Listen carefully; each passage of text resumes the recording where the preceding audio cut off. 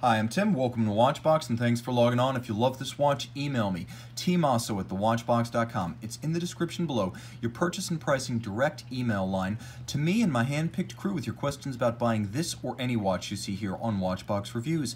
Email tmosso at thewatchbox.com. Today, we're discussing the 2016 SIHH launch, Generation 3 Vacheron Constantin Overseas Chronograph. 42.5 millimeters in stainless steel. This is a watch that's 14 millimeters thick, and from lug-to-lug across the case, 50.4 millimeters. Now on my 16 centimeter circumference wrist, we're going to get a sense of how this 42.5 wears.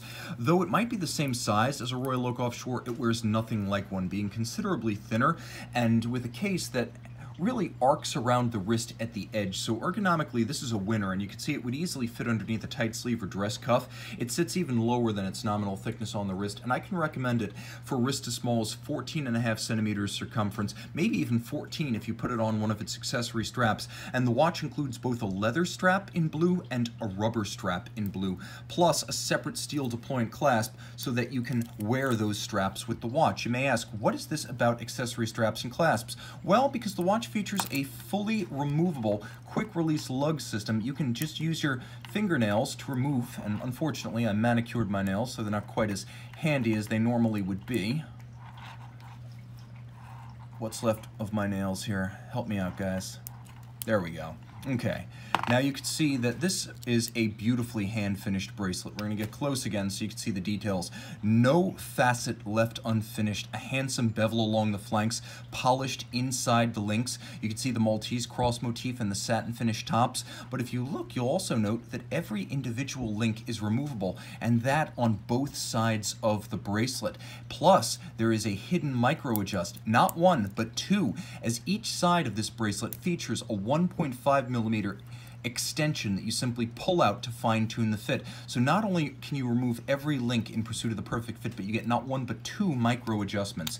Now, the quick release system easily allows you to fit the straps, and I should mention that one of the reasons you might wish to remove the bracelet is to appreciate the caliber 5200. Manufacturer, 5-position adjusted like a chronometer. This 54 jewel automatic movement boasts a 28,800 vibration per hour beat rate, a 52-hour power reserve, and both vertical clutch and column wheel. And you can see the column wheel with black polished tops and the Maltese cross motif in the center. There is a ceramic rotor bearing, unidirectional winding, 22 karat mast, not 21 carats, not 18 carats, 22 carats. They're giving you all the gold. Triple finished, it is an engraved compass rose rotor with satination, media blasting, or that chiseled appearance you see, as well as polish, and it has that lovely compass rose center.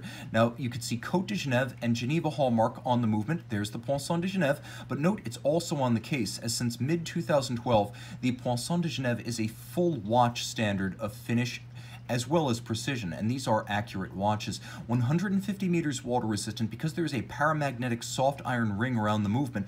It is also 25,000 ampere per meter anti-magnetic, the same as the solid caseback Generation 2, only you can see the movement for the first time on an Overseas, and you get a manufacturer caliber for the first time on an Overseas. Côte de Genève, engine turned perlage. You can see the mirrored anglage on the edge of the bridges.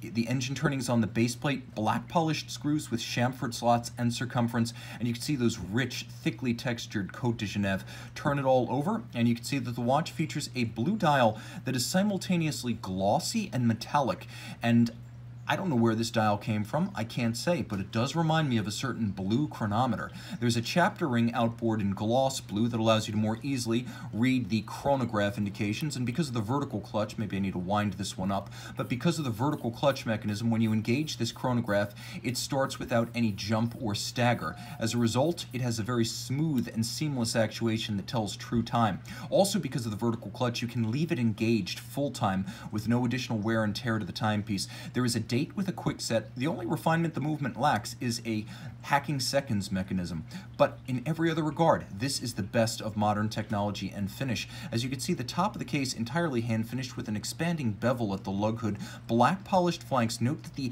Maltese cross bezel is polished on its top but satinated within its recesses, and there are satin finishings to the hoods of the lugs and the hoods of the case. Maltese cross crown, screw down chronograph pushers as well as crown, and you can see there's a slash cut on their flank cranks, designed to make them easier to grip as well as to evoke that Maltese cross logo of Vacheron. White gold hands, indices, and logo, all to resist oxidation and tarnish over time. This watch is the total package. Technically and aesthetically sophisticated, more refined, advanced, and feature-laden than any Royal Oak, Nautilus, or Aquanaut. Email tmosso at thewatchbox.com to prove that when you pick your Holy Trinity sports watch, you think different. And we're back with the Vacheron Overseas Chronograph.